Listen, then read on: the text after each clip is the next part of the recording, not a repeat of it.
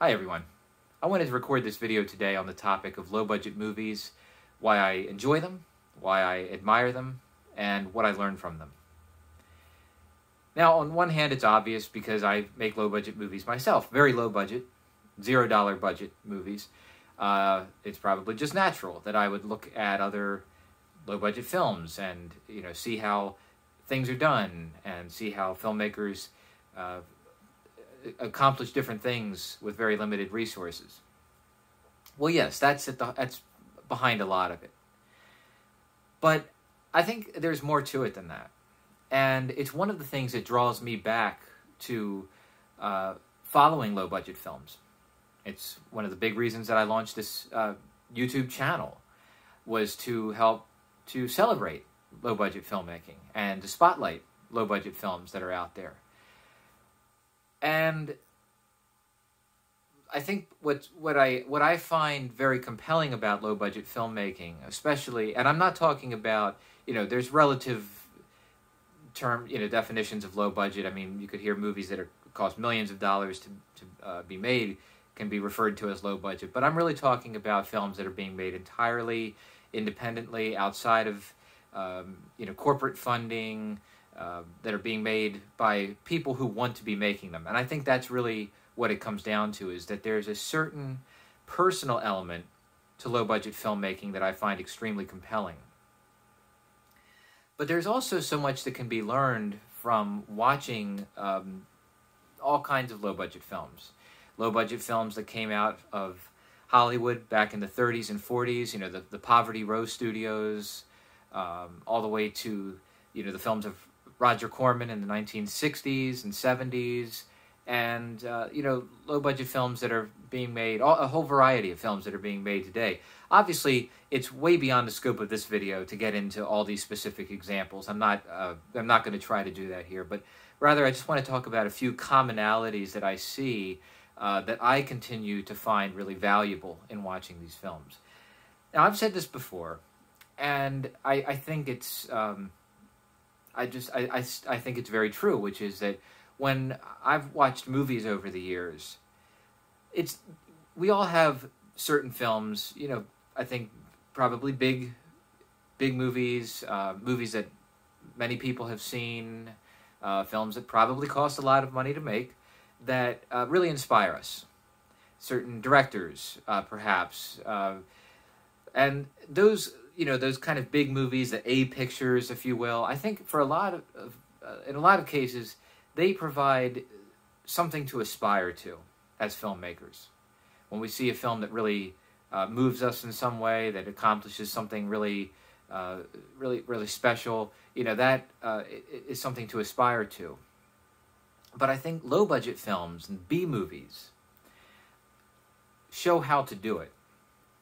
And what I mean by that is that when you watch a film made on a limited budget with limited resources, it gives, at least me, it gives me an appreciation for what the filmmakers, what the people behind the film had to do in order to pull that off with very limited resources at their disposal.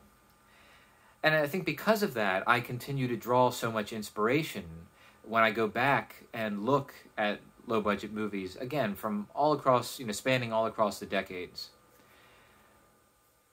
And it's been said, numerous people have said this, that if you go back and look at some of the old B movies from, Hollywood in the 1940s, for example, some of the old film noir movies, perhaps, that in many cases they're sometimes more interesting than the big A studio pictures of the same era.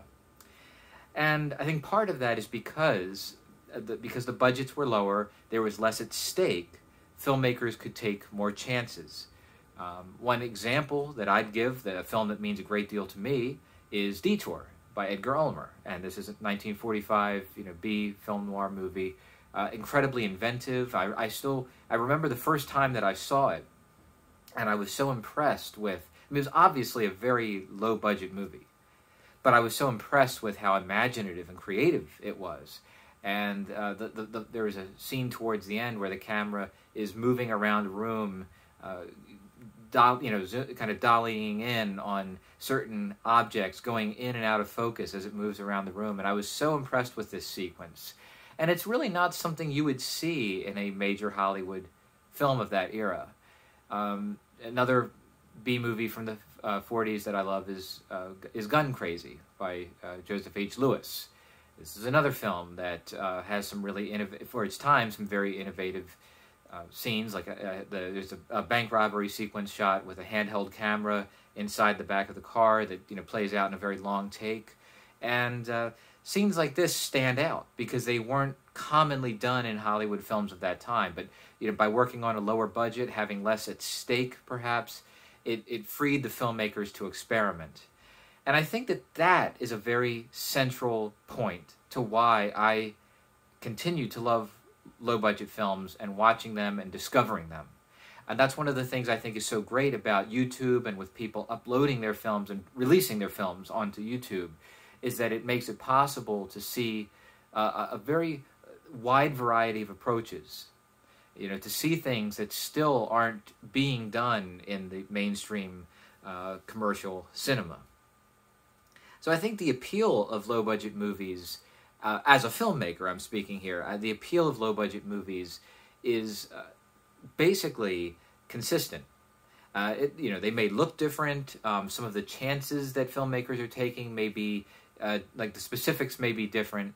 But I think at the end of the day, there's this kind of unbridled creative freedom that's possible when you're working on a low budget. And yes, you may not have you may not have the money and the resources to think as big as a Hollywood blockbuster, but there is still that the ideas are still there, the creativity is there, and I think in many ways surpasses what Hollywood is doing, because Hollywood, expensive films coming out of the studio system basically have to play it safe for commercial reasons.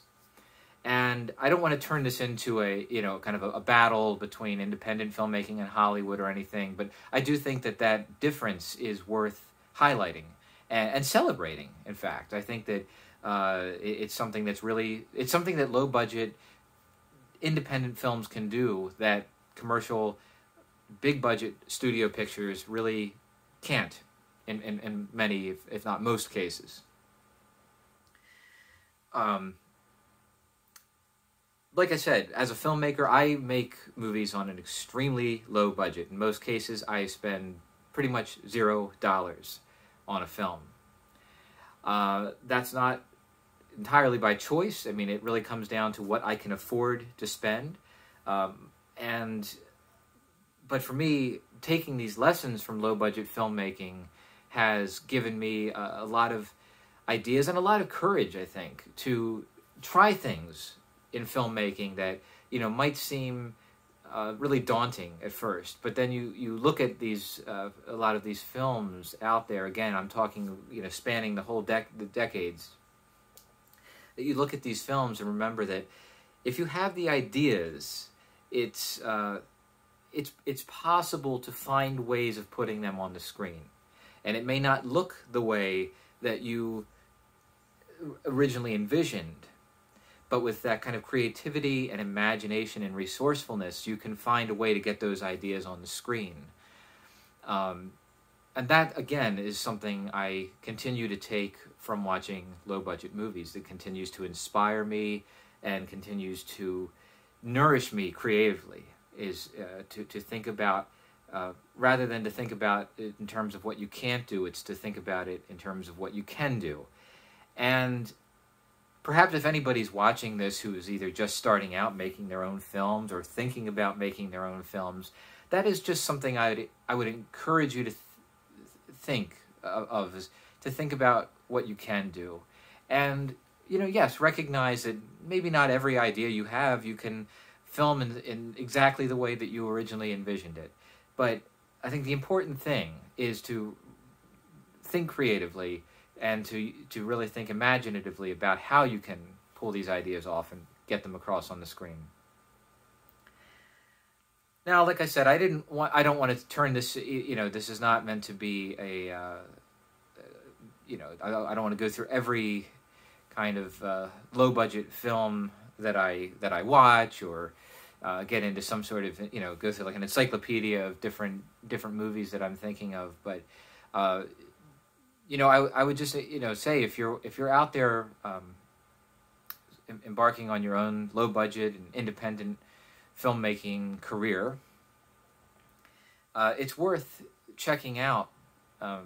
It's worth checking out any films that you can that inspire you, not just artistically, but that kind of can help show you how you can do certain things. Whether that takes the form of watching some older films, as it has for me over the years, or whether you're watching a lot of the exciting new work that's coming out on YouTube, which I'm really delving into and finding a whole new set of inspiration in. I think wherever you look for it, wherever you find it, I should say, it's worth drawing on it, thinking about it, and celebrating it. And remember that when you see these low-budget films, each one represents a triumph of the creativity of the filmmaker to bring it to the screen. And when you're getting daunted about your own projects, and when it feels like you just don't have the money or the resources that you'd like to do what you want to do, just think about all those filmmakers out there who have pulled it off, and think about the fact that their films are still out there. Think about the fact that you've presumably, if you're thinking about the film, you've presumably seen it.